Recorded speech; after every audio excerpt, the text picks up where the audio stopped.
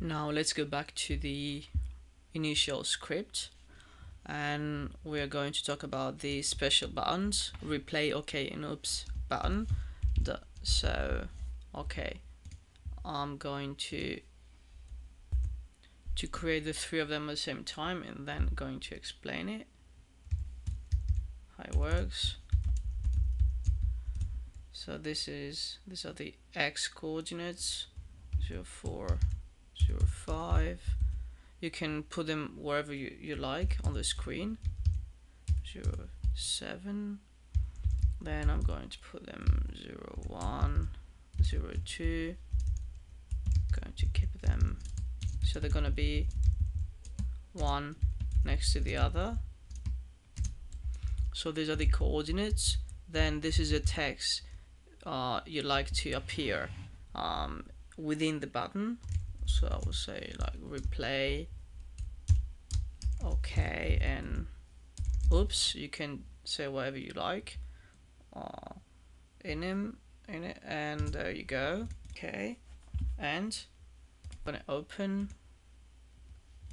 and of course for the replay button you need to explain to indicate the maximum number of replays. So I'm gonna say 3, why not, and then open, run. So okay, we're gonna change the blank while playing.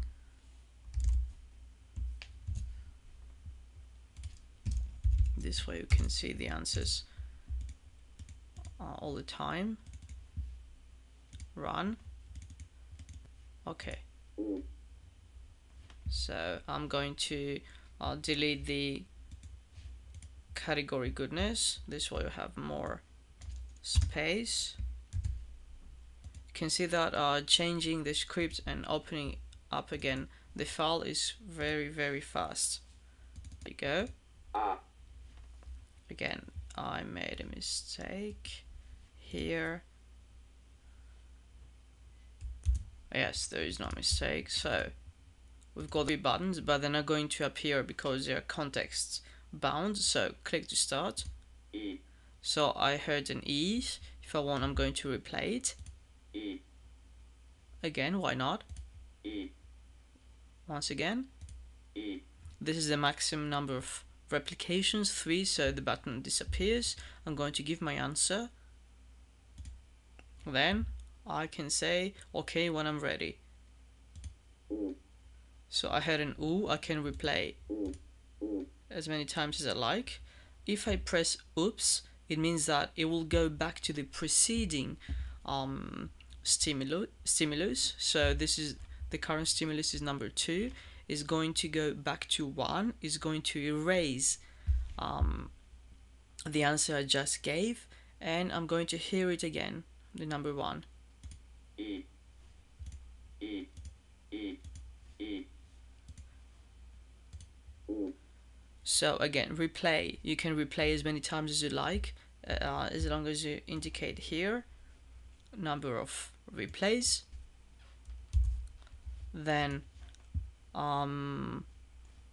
when you give an answer, you can say okay when you're ready, and then oops means you go back to the preceding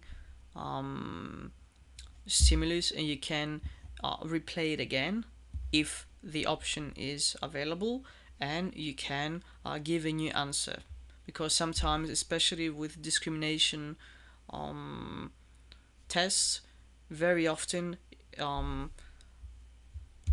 mostly when you tell listeners that they have to press quickly the buttons, same different because you're interested in response times, they can make a mistake quite often. So the oops button, sometimes it helps, sometimes it's necessary.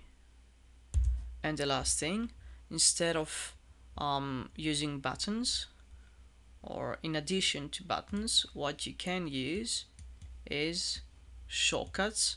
So as I said already, for the answers you can use shortcuts. So subjects can use the keyboard instead of the mouse to give the answer. Same thing here. They can use, for example, you say, where is it? For replay, they can use the R. For the OK, the O. For the oops, I don't know, the OK is going to be the space and oops is going to be the O, or it depends on what you want. So you can use any key you like. So this is all you need to know about special buttons.